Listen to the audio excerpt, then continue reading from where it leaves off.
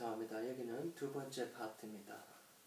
As I continue, the prosperity of Judas studies marked the highest pitch in 2008, but the attitude of uncertainty still remained among the readers. The value of Judas, like the previous year, was often disregarded by the extreme negativity. Quoting, "Whatever one marks of these Judas books, they belong to a world. Their concerns are not our concerns. It should all be obvious their agenda is my agenda." Quote.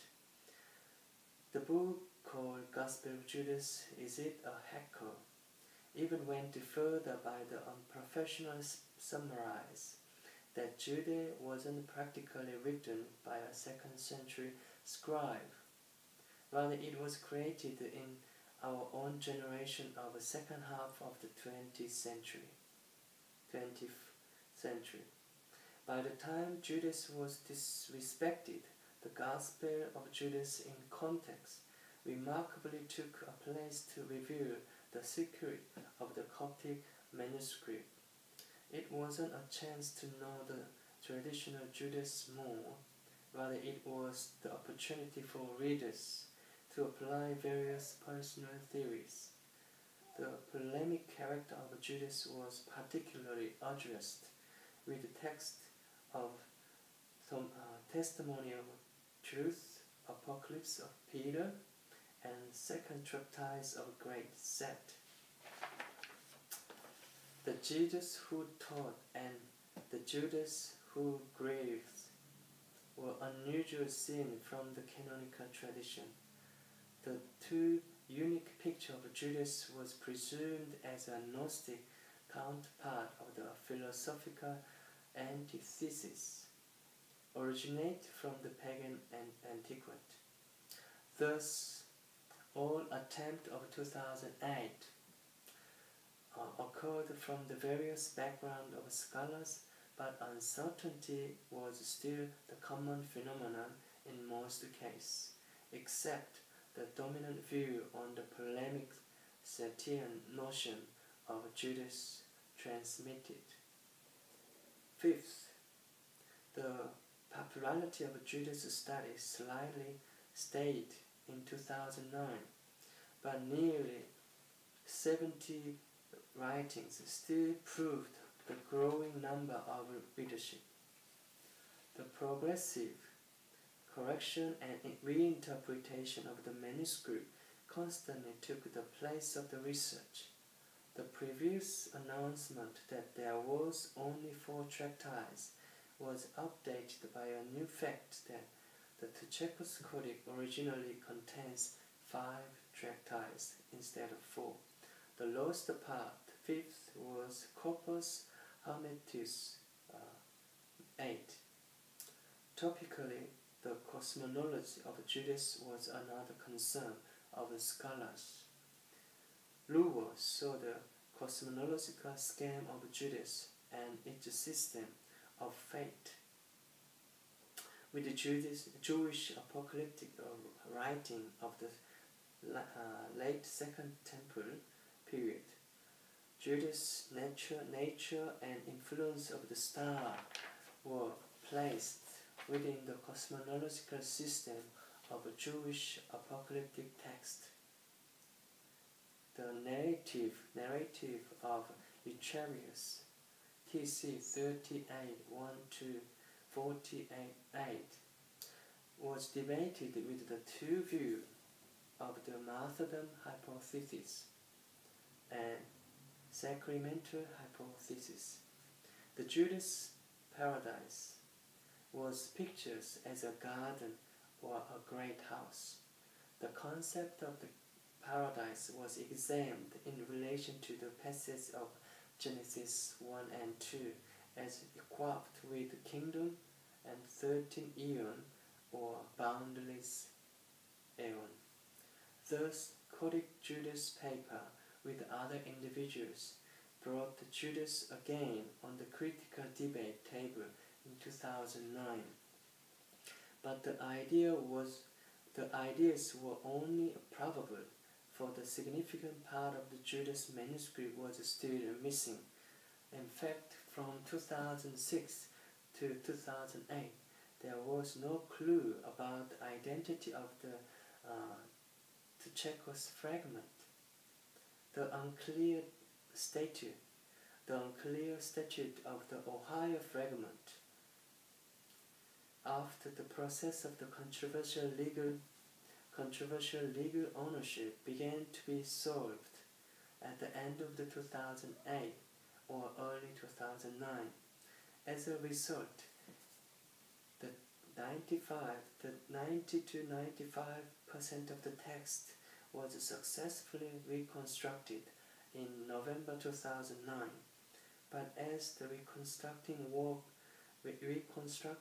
of the Coptic Gospel was getting close to the stage of the compilation, the whole picture of Judas was transformed into the deeper mystery of the Sethian Gnosticism. The year 2010 and 2011 was the period of the stagnancy. The Judas scholars wasn't surprised anymore about the discovery story of the Tchekos manuscript. They instead tried to apply the different methodologies in reading the new Sethian text.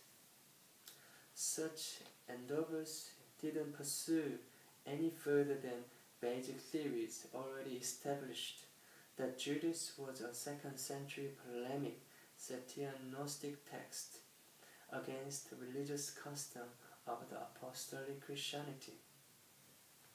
However, as time goes, the almost complete text of Judas, including Ohio papyrus fragment, finally emerged. The latest English version uniquely used new terms and different names for the characters of the text. For example, the Semitic names of Jesus, Jehuda was given to Jesus and Judah. The word Rabbi was used several times for master. Using preliminary source of the Ohio fragment, Gayson Robinson theoretically reconstruct and retranslate the Ohio fragment.